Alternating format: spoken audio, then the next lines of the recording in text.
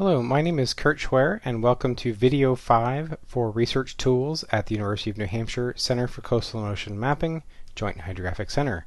In this video, I will be showing you a tutorial of using the Ubuntu Bash terminal shell. This is an environment that is all text-based, where we can type. We won't use the mouse at all, and we're going to go through and run commands that will let us create all sorts of tasks, handle them, and then figure out how we can put them into a script at the end. Now I'm going to show you the basics of moving around the terminal. The first command I'm going to show you is ls for list. This lists files. You can also give it options. You can do a long listing with a -l, and that will tell you more information. In this case, you can see a D for directory, RWX for read, write, execute, read, and execute. So you can take a look at each of your things here. The color on the right will help give you hints towards the type of file. So we have directories here in blue and an archive of multiple files here in red. We can also ask the system, where are we? We can do a print working directory, and that tells us that we're in home research tools. And in this case, we're using an account called research tools. You can do a CD, so we can CD into homework, and then you can run an ls. We've changed directory into another folder or directory below that, and then you can say pwd, and it will now tell us that we're down below in the homework directory. There's two ways to get back. We can do cd ... which is the parent directory, and that then puts us back here at research tools. Or we can, if we go back into homework and we do cd tilde, that will always take you to your home directory. Alright, let's go ahead and create a quick file. So we can type touch. This is going to create an empty file, or if the file already exists, it will just update the time on it. We'll do touch 1, 2, and 3. Now if we take a look, we've created 3 files called 1, 2, and 3. This column right here is the file size, and you can see that it's 0 bytes. If we want to create a directory, we can say mkdir for make directory, and we'll say test-directory. And now if we do an ls-l, we now at the bottom have test directory. Now it's important to know how to be able to clean up after yourself. Be very careful with the rm commands. It can be hard to undo the files, and if you have no backup system, they may be gone forever. But to remove files, the command is rm, and we can give it a file name, so rm1. And in this case, I have it set up so that it will actually ask me the question yes or no. Your account will likely not have that. So if we press Y here, it will say yes. Or we can delete 2 files from the same command line. So here's 2 and 3, rm, yes, and yes. Now if we try to rm a directory, so rm dash, and now also with the command shell, if you're partway through and there's one unique answer, you can always press tab to complete out the file name. So if I try to rm the test directory, it complains saying that this is the directory rm only removes files. So we can do rmdir test and press tab directory. And now if we take a look, we've cleaned up after ourselves. You can also ask the system what time is it, and you can do that by typing date. Now if you noticed before up here, our files had a timestamp of 2 a.m. It's not currently 2 a.m. So we need to ask the system to update the time. This is a virtual machine. If it's been asleep, it may not be able to get the time right. And by doing, we can ask it what time with date, and then we can go and check, make sure it's up to date. So sudo is the command that lets us become basically root or administrator and get extra privileges. So ntpdate is the command to update the time, and then we need to ask it, it was going to want to know which host to go get the time from. So the folks at Ubuntu provide a time server that we can ask, and so we'll ask it to run ntpdate and go off to the NTP server at Ubuntu and get the time. So now I need to type my password, and since this is a virtual machine, I will tell you my password. It is an !RT 2011 VM. Press enter. And now it's off working to set the time. Working. This might take a while depending on what all it has to do with the network. And you can see here that it's changed the time quite a bit. The offset was quite large. So now if we type date again, it actually says that it's 10 in the morning, which is much more reasonable. Okay, Now, if you get confused by having too much stuff on the screen, we can always run the clear command. That will delete everything that's currently on our screen. So press enter, and clear has cleared the screen. Okay, so that's giving you the basics of moving around a little bit. We've done ls for list, print working directory was pwd, cd for change directory, touch to create a file or update the time, mkdir for make directory, rm for delete a file, and rmdir for deleting directories. Now, let's find out more about some of these programs. And built into Linux are things called man pages. So with the system comes a whole lot of documentation, and you get to that through the program called man. So if we do man ls for the list command and press enter, it now brings you into the man page for ls. Now you can move down with the arrow keys. Hopefully they're working right for you.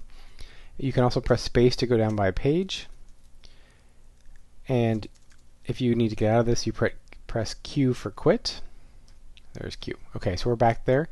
Now we can say man-K and give it an option. That option is going to say we want to know about things with some word in them. So if we take length, man-K length, it's then going to tell us what things have man pages with the name length in them.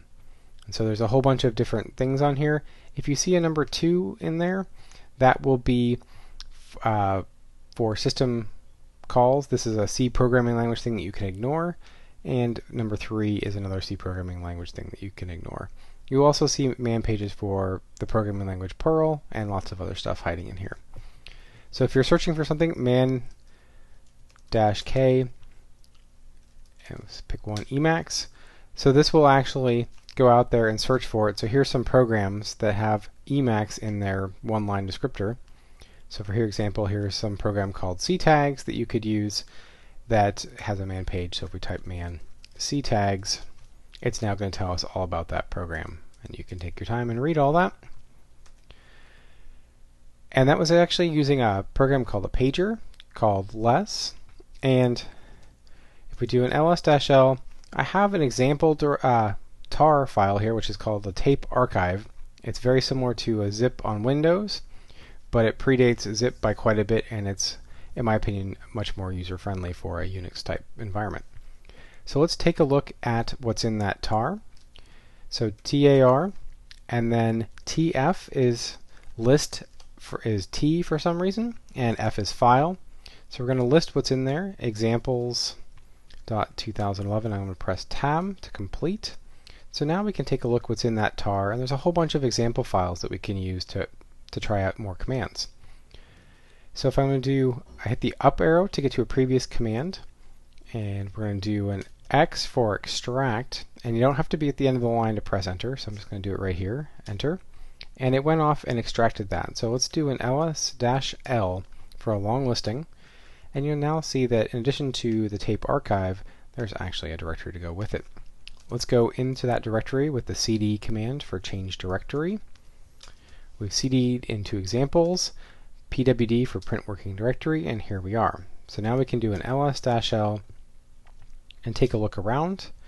So there's a whole bunch of sample files that I've created here in this little package to help try out lots of different commands. Now, one thing that we've got here is we've got them in unsorted order in terms of file size. This is file size in the middle, and we'd like to actually have them sorted by file size. So the command for that, you add an S, a capital S on that ls, and that then sorts it by file size with decreasing at the bottom. So here, for example, we have a small program called shellscript.sh that we can take a look at. And I'm going to use that command called less, and we're going to go take a look at it. So less shellscript.sh, and I press tab right here after the sh. Now if we press enter, we're in a pager that's very similar to the man page pager. And with that, it's not very interesting in terms of a short file. But if this were a longer file, and we can take a look at, say, let's look at delicious.htm. This is an HTML file.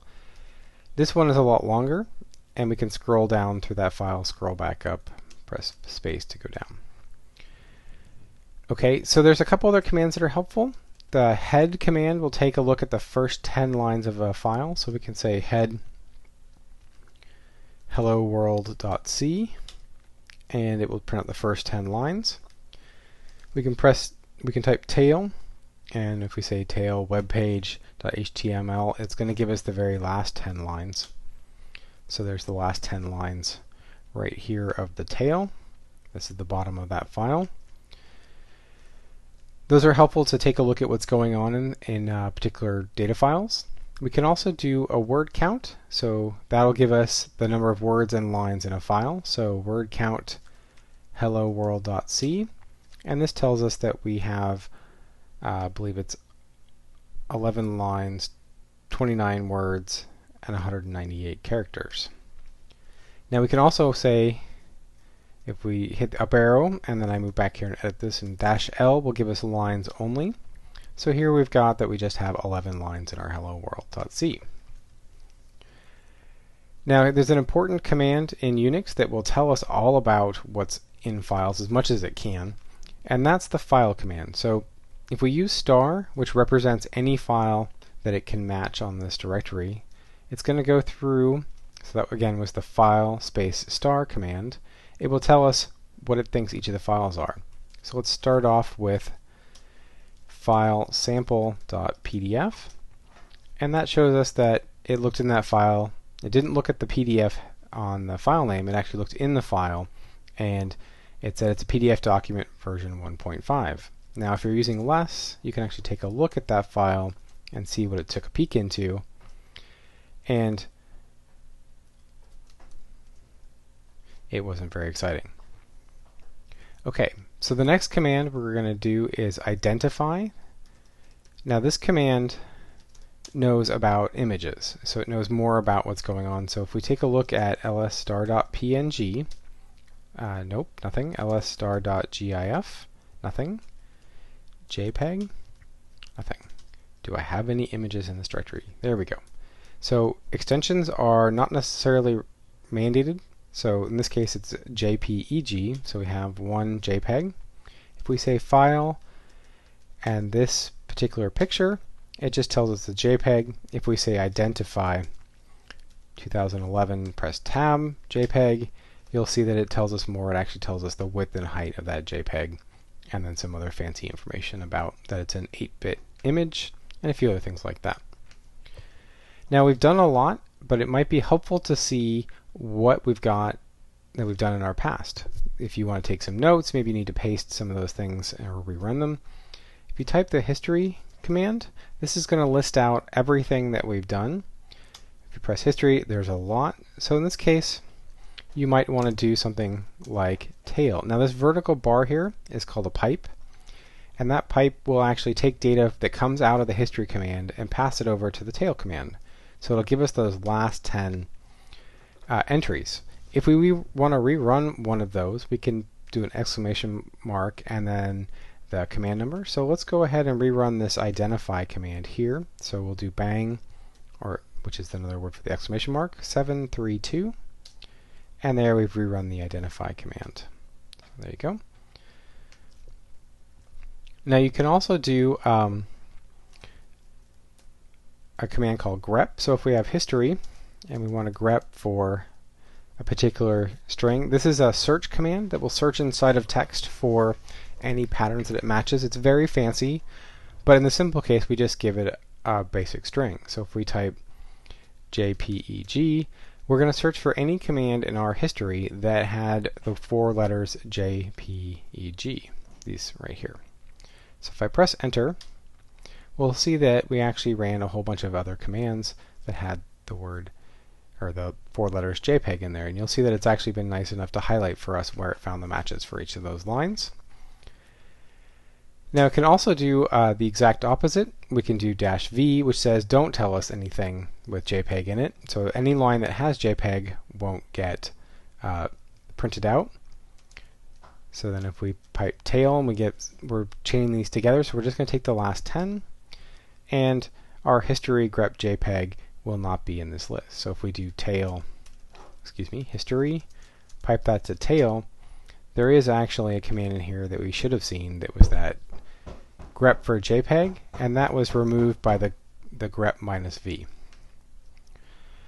Okay, now in the beginning when I did the RM, it actually showed me that the RM command was asking a question, yes or no. That's not the default behavior, and there's something called aliases. So if I say the command type, so you actually type the word type, and then I say RM, it's going to tell me that it's aliased to RM with this -i command, and the -i is what asks you, do you really want to delete that file? Now if I do type space -a RM, and -a stands for all here, so it's going to tell me all of the places it can find RM on this computer. And it's actually finding a program in this path called /bin/rm. So that's a system program called RM. And I'm actually using this alias, which then gets passed to this command. So it ends up putting those together. Now you can list all of your aliases by just typing the word alias, and you'll see that there's actually quite a few aliases that come with a standard setup of Ubuntu Linux. Okay, so now let's wrap up for there, and we'll do another video in the future. So thanks for joining me, and I hope this was helpful.